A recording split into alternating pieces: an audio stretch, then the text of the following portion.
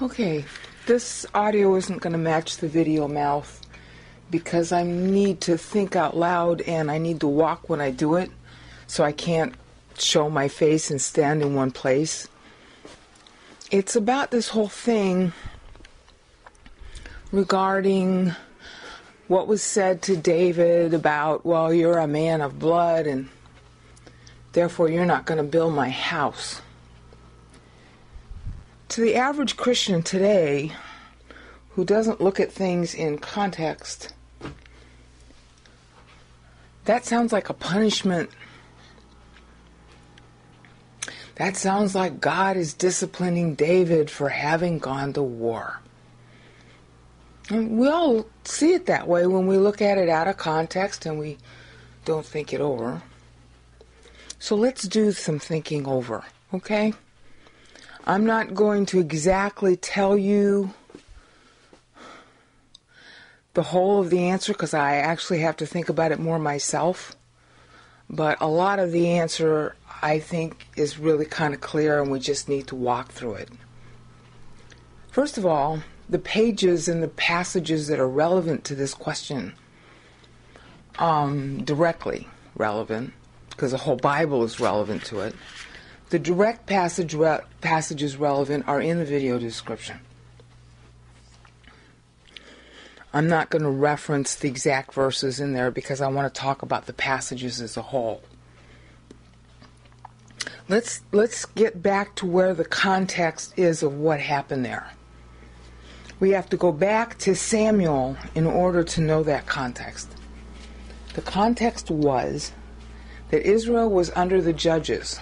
She was under the judges because she was apostate. She was under the judges because Jeshurun grew fat and kicked. That's a quote out of the Song of Moses, Deuteronomy 32. Deuteronomy 32 says some positive things about Israel and some negative things about Israel. It is a prophecy. It's metered. I haven't metered it out yet. But what Moses is following up on Psalm 90. He wrote Deuteronomy 32 just after Psalm 90. And he's giving them a prophecy about the time of the judges and how that particular thing in Deuteronomy 32 is going to characterize Israel's whole future. Okay? He's warning them in advance that they are going to reject God as king in what we call 1050 BC. That's the background. All of that stuff came true, and that's why you have the book of Judges. It ends with Samuel. They are so apostate at the time that Samuel is born that his mother, Hannah, who Mary will be quoting in the Magnificat, his mother brings him into the temple to be a priest. That's how apostate they are. He was not eligible to be a priest. He's from Ephraim. He's the wrong tribe. And you know what? The little boy sleeps in the Holy of Holies. He sleeps right next to the ark, where only the high priest was allowed to go. The high priest, Eli, he was so corrupt that he was just letting his sons get away with murder. They were literally getting away with stealing the offerings from the people. The corruption in the book of Judges is vast. It's a very bad time. Okay? So that's the background. Out of this comes Samuel. He's a little kid when he gets started, but he grows to be a really strong believer. And notice, this is real important to the story, Samuel is of the wrong tribe, but the right belief. And so God lets him be a prophet. He is not a priest. He is a prophet, a wandering prophet. Prophet meant teacher. A teacher with a special gift, not necessarily a foretelling. A special gift of knowing what was going to become scripture. And of course, that's why you've got Samuel, the book of Samuel written. Okay, whether Samuel himself wrote it or not, I'm not sure. But the point is, it's about Samuel. It's about Samuel and his times. He was the last of the judges, in a sense. He was really the sort of transition between the judges as a prophet. The last of the judges was Samson. Now, as a result of that apostasy being so bad, I'm sorry the lead-in is so long, but if you don't know the background, you're going to misinterpret what God said to David when he talked about man of blood. The apostasy was so bad that Israel came to want to be just like everybody else. Yeah, because the law is nothing like heathen religion. The law makes fun of heathen religion. It uses some of the same surface appearances, but the meaning is entirely different.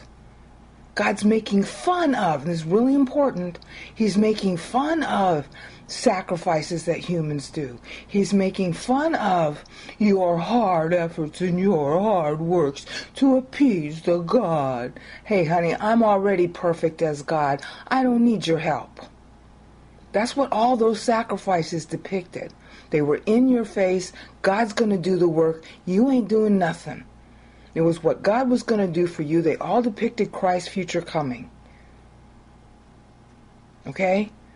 In other words, everything in the Mosaic Law was shot through with irony, just like the irony of little baby Samuel with his little ephod that his mommy made and brought him once a year, sleeping in the Holy of Holies where only the high priest of the Levites was supposed to go, once a year at that. In other words, how come Samuel didn't get killed? You see the point? Shot through with irony. So whenever you look at the law and you look at the pagan culture, you realize very quickly, if you're paying attention, that the Mosaic Law is a satire on pagan religion. It is a very tongue-in-cheek idea. Hi, I sinned, so I get dinner. Hi, I sinned, so now I get to eat meat, which in the ancient world was a big luxury. The more I sin, the more meat I get. The more I sin, the more rich food I get. Yeah, I have to pay for it, but God has to give me the money. Because he knows I'm going to sin in advance. Okay, so God's making me rich so I can sin and therefore have the money in order to buy the animal, in order to take it to the priest. And by the way, I get some, he gets some, and we have dinner together. I'm sorry, but that's politically incorrect. Very ironic. That's the law. Samuel is living that life of political incorrectness. He's running around on a circuit instead of staying still, teaching the people what he knows, from the law that had already been written down by Moses. At the end of a very long apostasy period, and what does Israel do in response? We want a king just like everybody else. We don't want God as our king anymore. Uh-oh. Well, if they don't want God as their king anymore, well then, that's the end. Divorce. So God goes to Samuel, who's now an old man, and says, you know what? I'm going to listen to the people. I'm going to listen to the people now. Here's this guy, his name is Saul, he's the son of Kish, go and anoint him, he's going to be their king. Now Saul was a head taller than everybody else. That's what distinguished him. And in the day that he was anointed, he was a pretty, humble guy. But he was taller than everybody else, so everybody could look up to him. Yeah. And so when he found out about it, he hid amongst the baggage. And he waxed hot and cold about it. A couple of years went by, and Then there was this problem with the Philistines and some of the other people in the surrounding territory, most of them Greeks. And the Lord wanted them to go to battle. First time they fought, it didn't work out too good. Second time they fought, Saul won. He got a little cocky. Before he went to battle, he was told by Samuel, kill them all. Spare nothing. I mean, you can read all this in Samuel. I'm just trying to summarize the story so you see the backdrop. Kill them all. Kill everybody. Make a note of that point.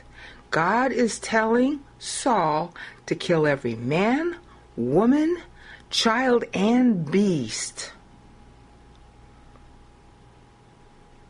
Even the beasts. The idea there, you have to know something about the culture in the ancient world. There's no profit taking.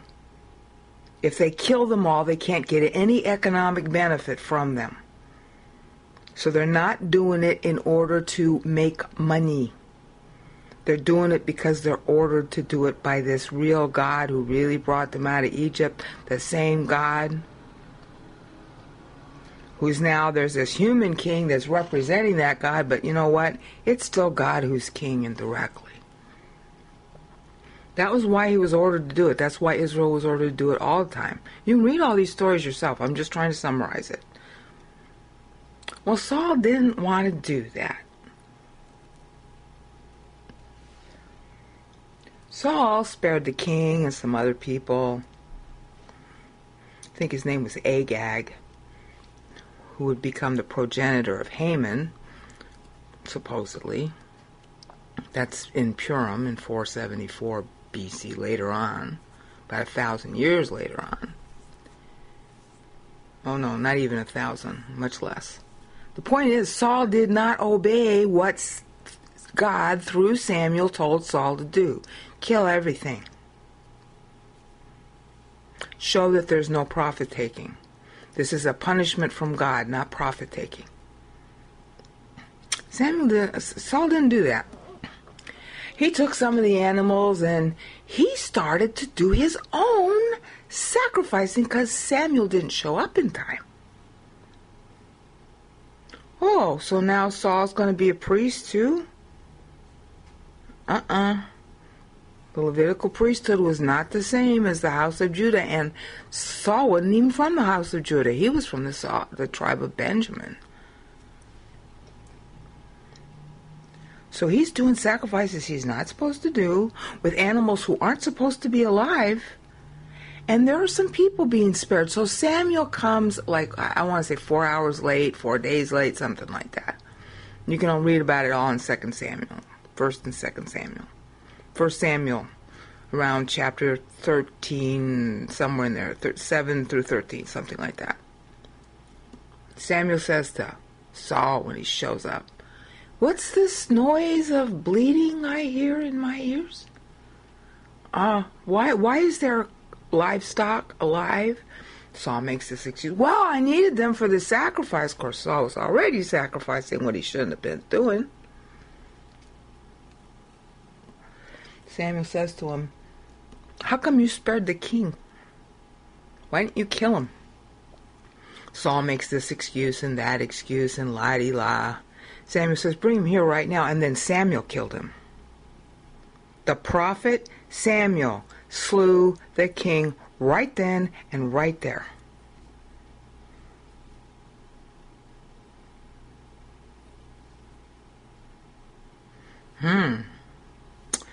Doesn't sound like a whole lot of peace. Just slew the king. The king had already surrendered. He was already there.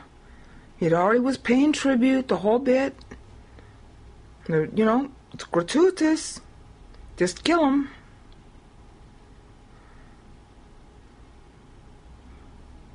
That's the story. You can read it in the Bible yourself. I'm just summarizing. And then Samuel turned away from Saul.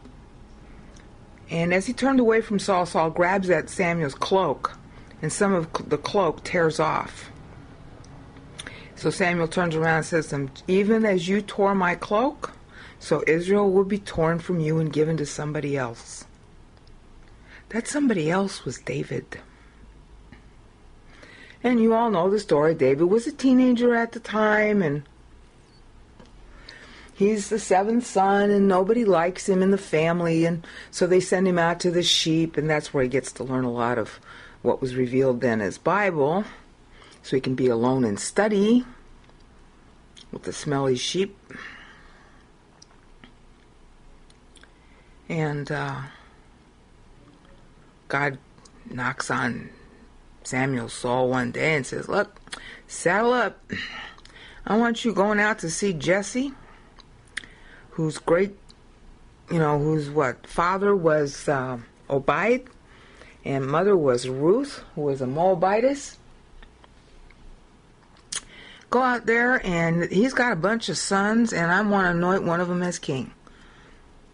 Samuel says, oh, really? I kind of remember them. Well, which one? I'll tell you when you get there.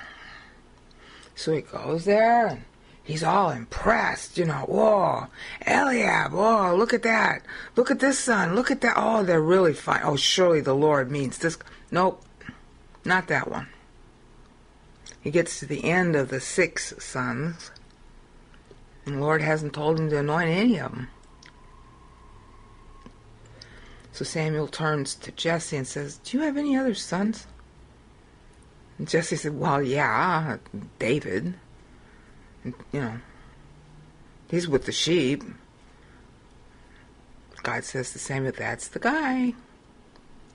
Samuel says to Jesse, well, you better go get him. And David, the youngest son, who by rights should not have gotten it, because that was a culture of primogeniture. The youngest son is anointed king when he's a teenager, and as soon as he's anointed king, he goes back and he tends the sheep. Then about, a year or so later, the sons are, of course, in the military with Saul, and Saul is camped against the Philistines, and they had this Greek practice of one soldier fighting another soldier so all the soldiers don't have to die. And there was this big loudmouth guy called Goliath, who had 4 brothers, 4 or 5, I forget which. And he'd come down into the valley every day and shout a challenge for somebody in Israel to go fight him, and the winner would win the entire other country. Israel just sat there. Saul just sat there quaking in his boots. Meanwhile, Jesse, old boy, wanted to kind of get in good with the quartermaster, and so he loads David up with a bunch of provisions. Says, go on down there. Go down there and take this stuff to your brothers and, give some to the quartermaster. David does. And, of course, as he gets there, it's like he hears the shouting of Goliath of Gath. Who'll come out to challenge me? You guys are cowards. You've lost already. What, you can't, one-on-one, you can't even fight? David, the teenager redhead, says, who's this to challenge the armies of the living God, huh? Nobody else in Israel had said that. In fact, his brother says, oh, you little snot-nosed kid, who the heck do you think you are? And David just does his job, drops off his provisions, goes out, gets permission from Saul to go out against this Goliath person. Saul's kind of like, yeah, right, Hey, why don't you try on some of my armor? Well, no, that's too heavy for me, sir. Besides, I killed a lion and a bear with my slingshot. I'll do that. So he goes out. On his way out, he finds 5, not 1, but 5 smooth stones, because there are 4 other brothers. And it's a twirling slingshot. It's not slingshot like we think of in the West. It's something you twirl. And he comes at Goliath with a dead run. Of course, they're yelling at each other, and meanwhile, he comes running at Goliath at a dead run, twirls his slingshot, and bam, hits Goliath right in the soft spot, the one place where a Philistine helmet between the eyes is open. Dead on. I mean, think of a diamond at the corner where your nose and your nose and your forehead join. If somebody hits you really hard there, you can be knocked out or even die. Well, that's what happened. Goliath was knocked out. And then David pulls that big guy's sword from his, scabbard, and he cuts his head off with it. As a result, Saul's all impressed. Israel's all impressed. Saul says, well, let's put this guy in the army. He'll be good for morale. So he did. And David, prospered because he was a fighter. In fact, he fought so much and so well that Saul thought, you know what? I think I better make him my son-in-law. But he was also kind of jealous because the people were starting to say that Saul has slew his thousands, but David is 10,000. Saul thought, well, you know what? I can kill two birds with one stone. Let's have him kill a bunch of Philistines in order to get my daughter as his bride. And if he happens to get killed in the process, that's not too bad. And I want to say, but I'm talking from memory here because my computer's in the middle of a backup.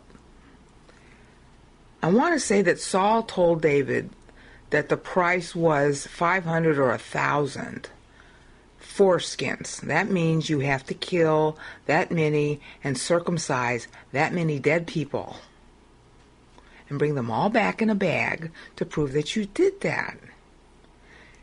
David said, okay, that's a good bride price. Now, the reason why they picked that is because that was something that related to what happened between Zipporah and Moses on their way back, when Moses was on his way back to Egypt, but that's a long side story. Point is that David said, yeah. And then he and a few of his friends went out and slew twice as many Philistines as Saul asked for.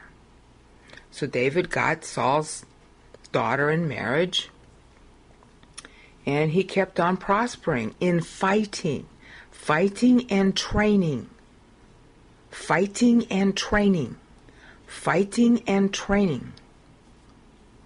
That's what he did.